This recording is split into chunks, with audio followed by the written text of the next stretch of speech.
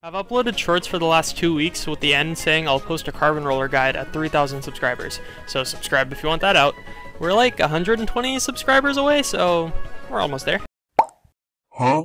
Okay, look, I know it's been 2 months and so much has happened. Moonlight has played 3 different majors and one was an invitational to Splatoon World Cup. Did you know that was a thing? 'Cause I didn't. All I know is I played quite a bit of carbon roller, but I still haven't gotten this damn carbon guide out in all this time. Heck, this is my 3rd rewrite of the intro with a 19-page script. Alright, here's the damn carbon guide. I hope you all enjoy. Nice. Sweet, got 3, got 4. Oh. Alright. Holy. I have Sukka. Wow.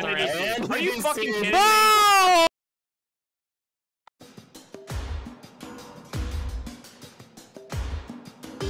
Carbon roller is part of the roller class, obviously. It's the roller with the least range but the fastest kill time. This weapon suffers with low paint output and quote-unquote low range, but it still has about the same range as Splattershot when it uses vertical flicks.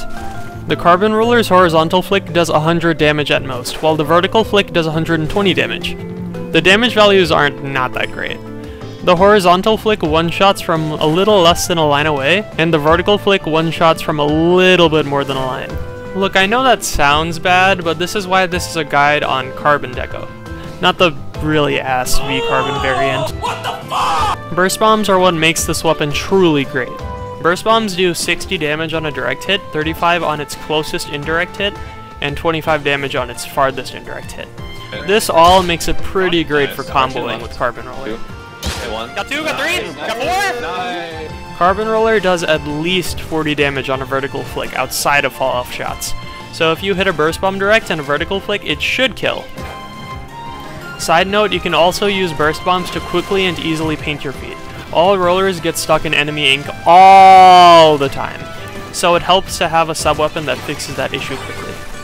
Trizooka is an amazing special. It has a humongous AoE that does 53 damage on an indirect and a whopping 220 damage on a direct that can literally kill through spawn armor. The 2 indirect shots killing also helps when someone rushes your Trizooka, since you can shoot the floor close to them twice to save yourself. But sometimes you have to predict your opponent's movement just for it to count as a direct, since it has to hit on the opponent's point of view. And I hate that.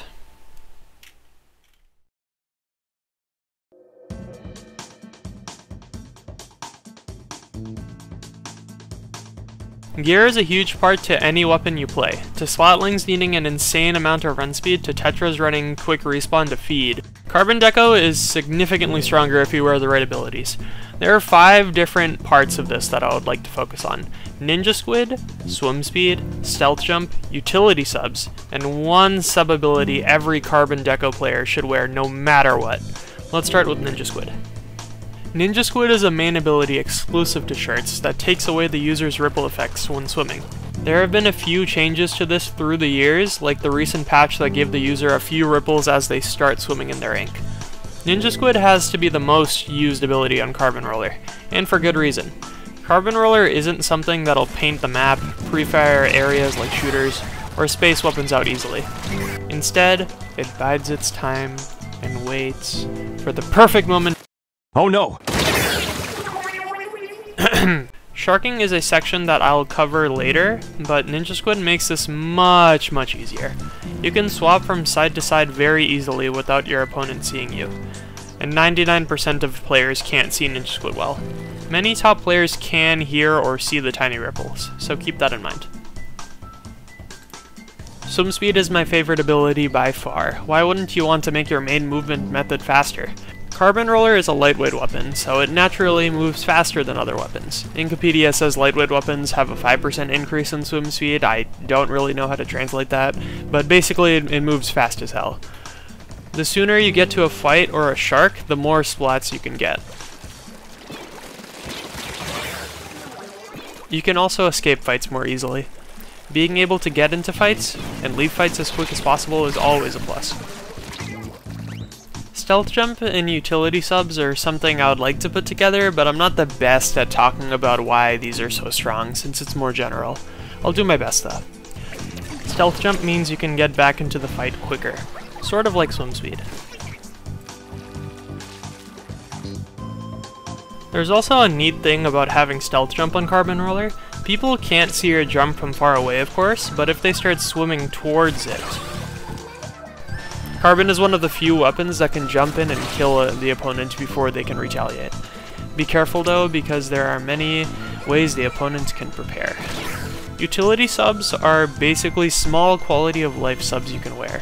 The 3 utility subs I recommend are 1 sub of Quick Super Jump, 1 sub of Ink Resistance, and 1 sub of Bomb Defense Sub.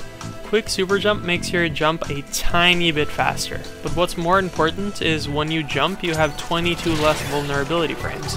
It will change your life and save you in so many scenarios you never thought possible. Ink Resistance helps when you walk or swim through enemy ink. It will take longer for you to take damage from it. It keeps you at 100 HP for a little bit longer.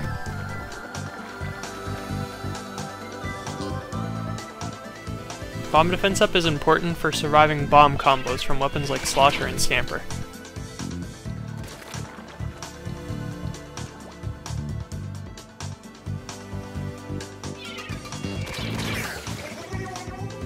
Finally, we have the best ability in the world for Carbon.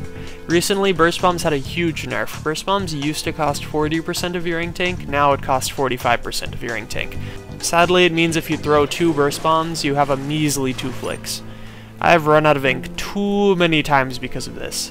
The one thing I realized is if you put 1 sub of Sub Saver, it'll give you 3 flicks when you throw 2 Burst Bombs, and it changed everything for me.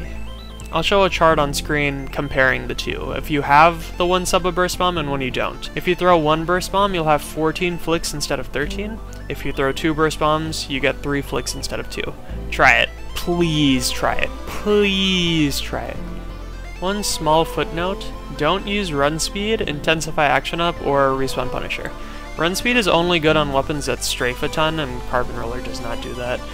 Intensify Action is mainly used for weapons that have jump RNG, but since Carbon doesn't have any jump RNG, it's practically useless. The only thing Intensify Action will help you with is Squid Rolls and Squid Surges, which didn't really affect me. And don't use Respawn Punisher, since Respawn Punisher is an ability mainly used by weapons that don't die very often, like E-Leader. Carbon's be dying quite a few times. These are the builds I've been running recently. My basic Ninja Squid build with basically all the normal stuff. My comeback and haunt build that I used to use pretty often with Tacticooler, but recently I've been leaning towards my full swim speed with quick super jump build. I also have a QR build that I use on some specific map modes or against specific teams. I'd just say experiment with certain builds, and if you're a beginner, I highly recommend starting with the Ninja Squid build.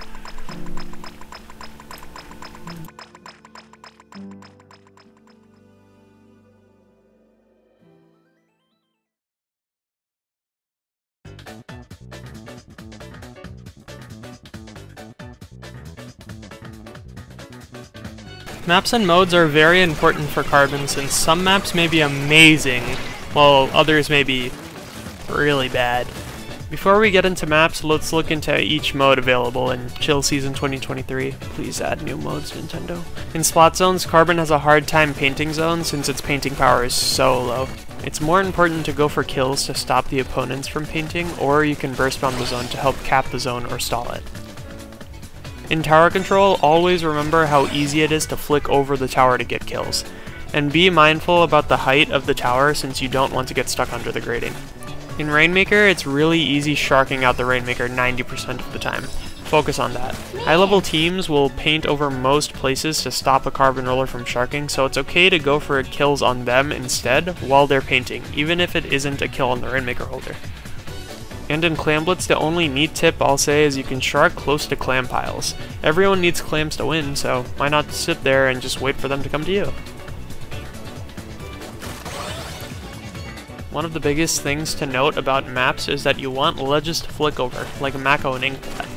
And you want maps where you can move back and forth easily, like Umami Zones. I'll just give a list of the maps on each mode. For Splat Zones, the best maps are Mako, Inkblot, Flounder, Humpback, Umami, and Shipshape. For Mako, Inkblot, Flounder, and Humpback, it's great because of all the ledges you can flick over. And there are a lot of great places for you to drop zone on people.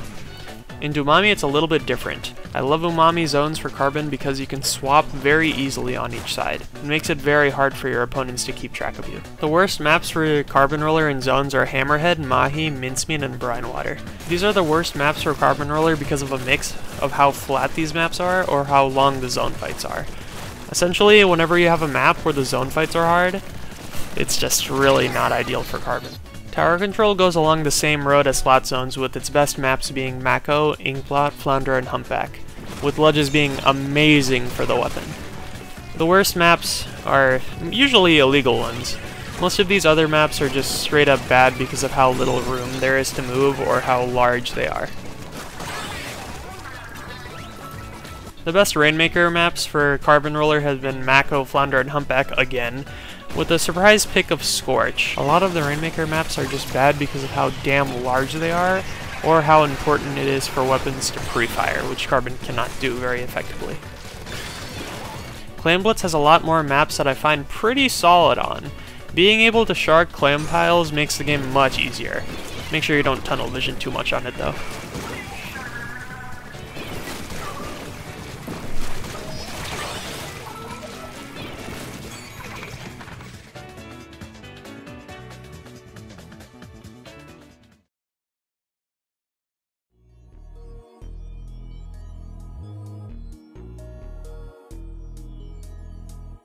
Next I'll be talking about simple techniques. Short hops versus full hops, burst bomb combos, aiming down, flicking over ledges, and sharking. When I go for a kill without a burst bomb, I like to short hop because I can land on the ground a bit quicker. It's so I can roll away if I need to. You're most vulnerable in the air. Oh cool, I got a quad.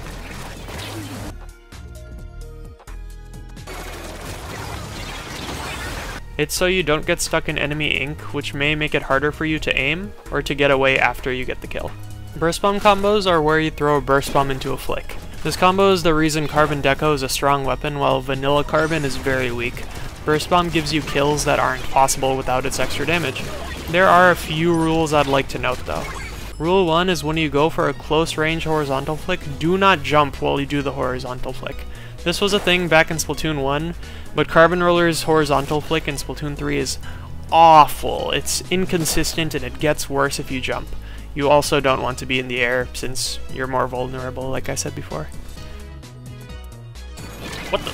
I'm off. Anyways. Rule 2, when you go for a Hail Mary burst bomb into vertical flick in enemy ink, always move a tiny bit right before you go into squid form, or just use your opponent's corpse to paint your feed.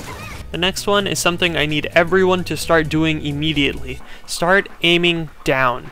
Look, I know this is crazy, but I've been using this for so long to get more kills more often with even more consistency. Now look at this. I know it makes no sense, but when you aim down, it will do more damage. I don't understand why. My guess is that the vertical flick takes less time to become fall-off damage, so it just deals more. I really don't know. All I know is it makes me worry less about if a flick will kill. Flicking over ledges is one of the best things about Carbon Roller. When Carbon Roller flicks over a ledge, it'll kill in 1 hit close range, 2 flicks in mid to far range, and 3 flicks from its maximum range. The thing about ledges is you almost always want to take a fight while under a ledge. It makes it much harder for your opponents to hit you when you're under a ledge, outside of AoE weapons like Blaster and fall-off weapons like Sloshers. But 90% of the time you want to fight your opponents while you're under a ledge. I will say be wary of shooter players going for fall-off, and I recommend rolling away when you're weak or your opponent is going for fall-off. Fun thing I did is I went through every single map in patch 4.1.0 to show what spots I use. It'll give you all an idea of what ledges you should use and shouldn't use. And since I took so long for this Carbon guide to come out, I need to update this with 4 new maps. Anyways, enjoy!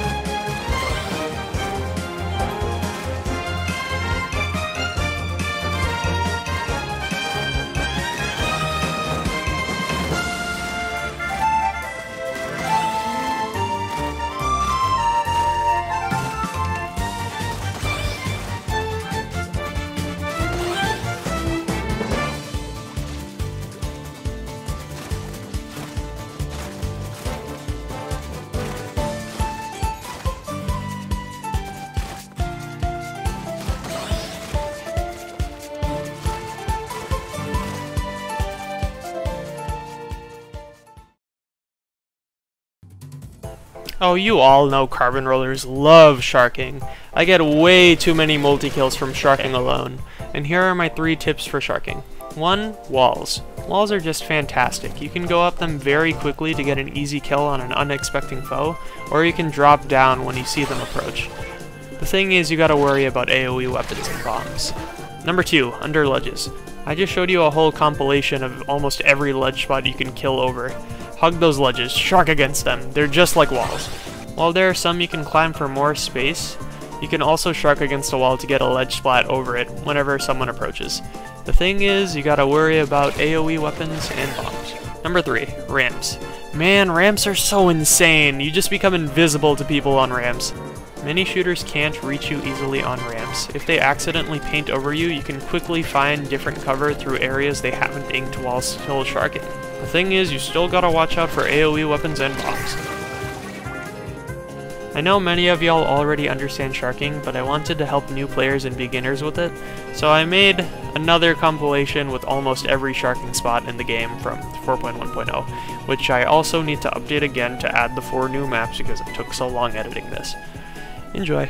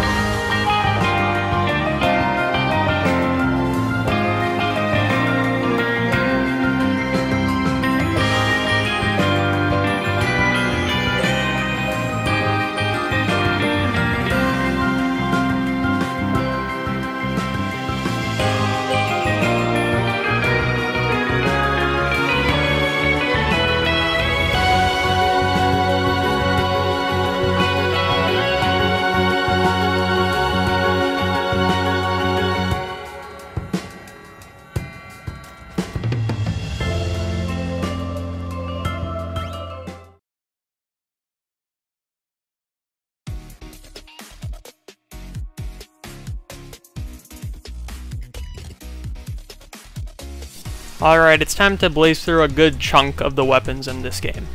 There are a few categories for kills that I would like to address: sharking to kill, outspacing, having a faster kill time, burst bomb spam crossfire, and just Trizooka. First, I'll say sharking people out will work against literally every weapon in the game. It's the main strength of Carbon Roller. Just be careful of auto bombs, torpedoes, missiles, and other specials that force you to move. For short-range shooters like Sploosh, Junior, Aerospray, Splash, Splattershot, NZAP, and 52, you do have the option to outspace them by doing a burst bomb into a vertical flick, since they can't reach you. You can even walk back and spam vertical flicks to still win the fight. It's less consistent against Splash, Splattershot ends up in 52 since they have more range, but he can do this pretty effectively against Sploosh Jr. and Aerospray. For mid-range shooters like Splattershot Pro, 96, Nautilus, and Squeezer, it's a lot harder to poke like you did with short-range shooters.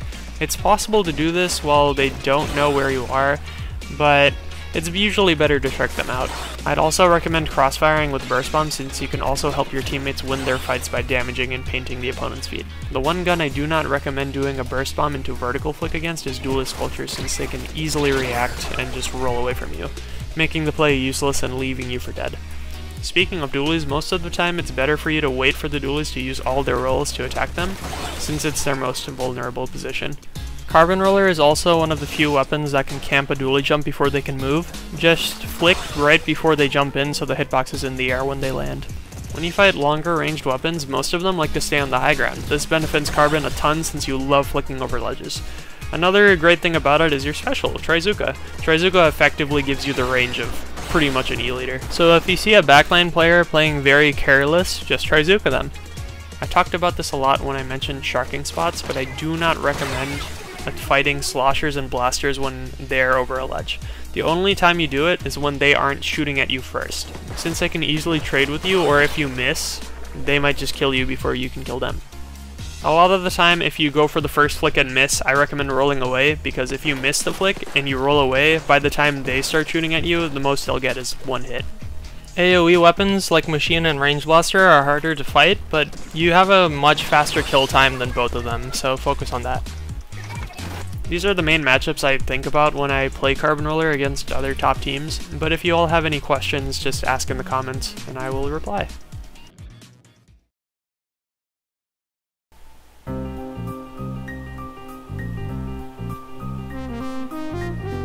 Who would have thought? Splatoon 3, the team-based game, your Carbon Roller would like good teammates. There are quite a lot of good weapons Carbon Roller likes to play with. It tends to include weapons that can paint the map really well, provide lethal bombs, provide extra range, or combo well with Carbon Roller. The weapons I like to play with are huge painting weapons like NZAP and Junior, and even Nova and Reflex. NZAP mostly gives strong paint output with lethal bombs. It also helps with crossfire fights, and it has a good special with Cooler.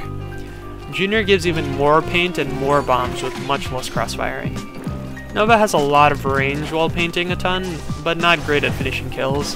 And Reflex paints a ton while providing special support with missiles. I don't recommend running a Reflex right now because missiles aren't great, but that could change very easily. Weapons that can paint while being very good teammates to fight with tend to include stuff like Dually Sculpture, Wiper Deco, Splattershot, Splash, 52, and Dualies, since they all paint really well and are all Slayers as well. It's also very nice that Splattershot and Dualies both provide a lethal bomb with suctions. Combo weapons are pretty great for Carbon Roller. If a 96 gal hits one shot on the opponent, they only have 38 HP left. Almost every part of a flick on Carbon Roller will kill at that point. Sloshing Machine, Slosher, and Range do solid damage too for this, but I don't play with them that very often, even though they're pretty solid. Stent has also always been a fun weapon to play with since you can just sharken the shield to get more kills. It's been a classic with me and Shadow since Splatoon 2, but we don't really use it often now since there are better options.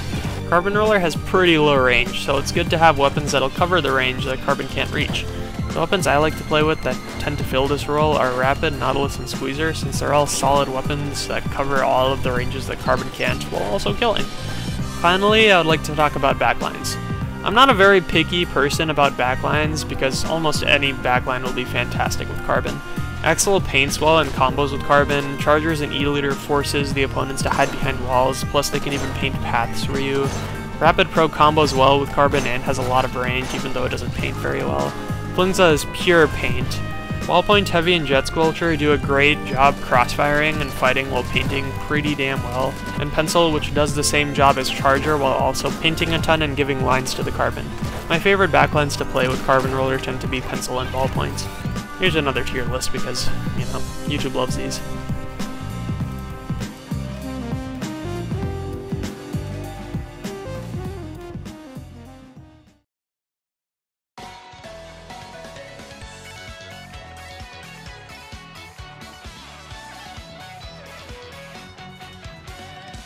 The advanced techniques I tend to use are fall off, which also includes shooting over umbrella shields with fall off, and wall flicks, which also includes pillow flicks. First we'll talk about fall off. When you flick, you'll have ink that'll fall onto the ground. It has a hitbox that gets a bit weaker than usual. This hitbox won't normally kill, but it's good for when you know someone is weak. When you hit someone and they swim away, you can predict their movement and flick over a wall to kill them. Wow, that was crazy fall off. What? Be careful though, because when you flick over a ledge, the opponents may be aggressive and try to fight you while you shoot over a ledge. Umbrella shield fall off is exactly like normal fall off, but against umbrella shields. It's not as effective when you're in a 1v1 scenario,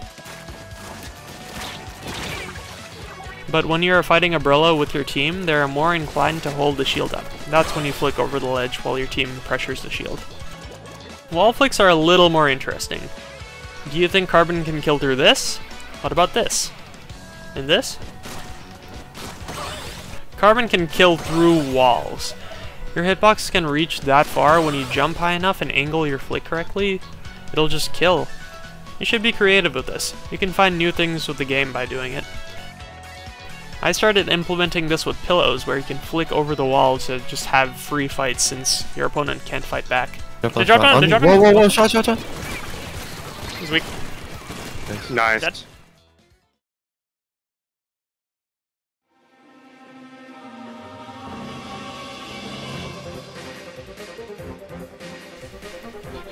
There are a few specific things I would like to talk about.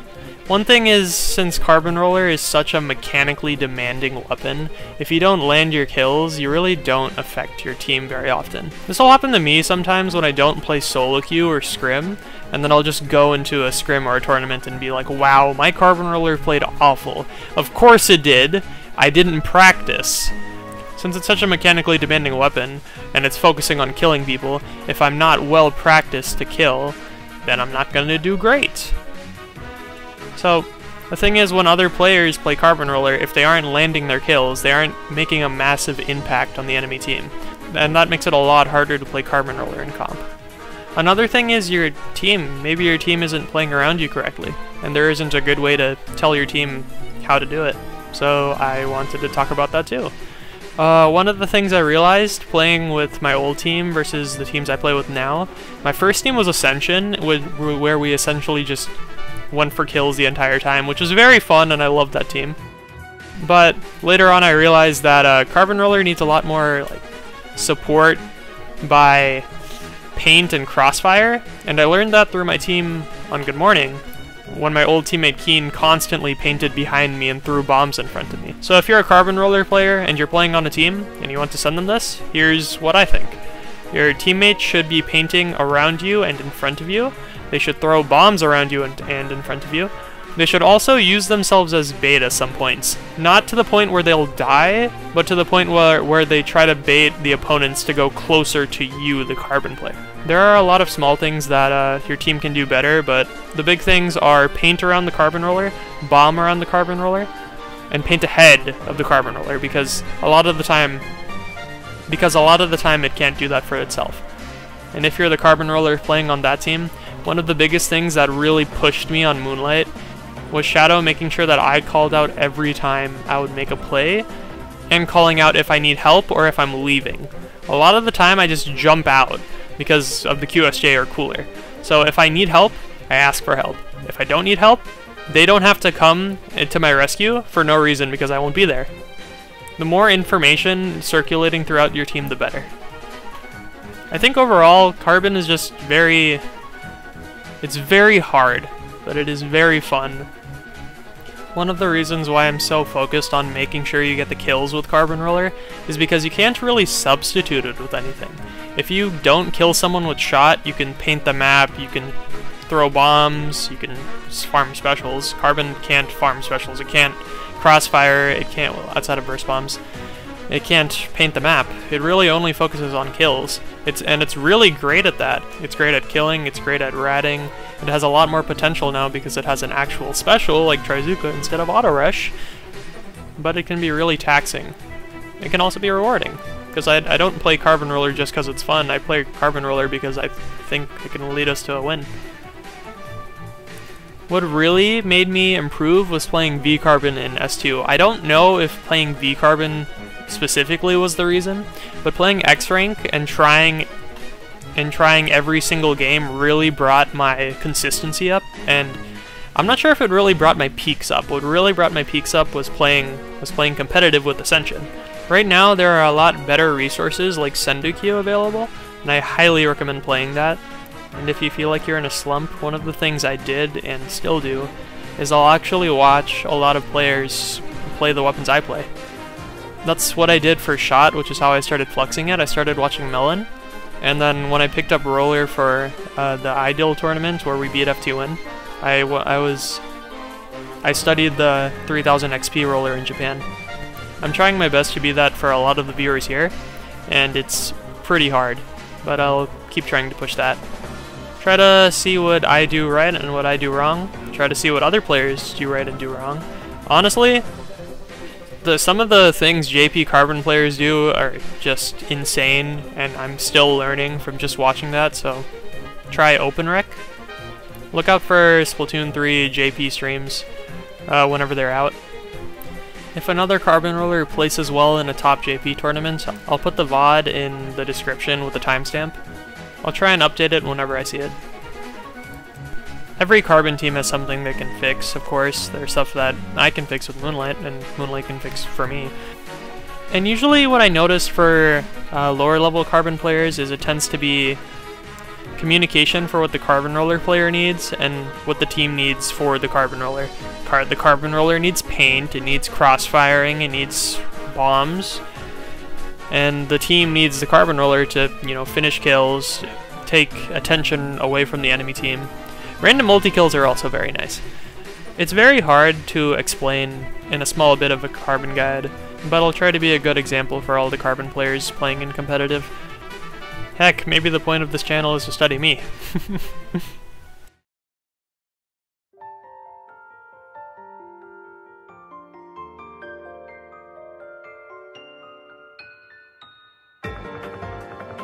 There are a lot of people I'd like to thank. First of all, Sukka, my girlfriend.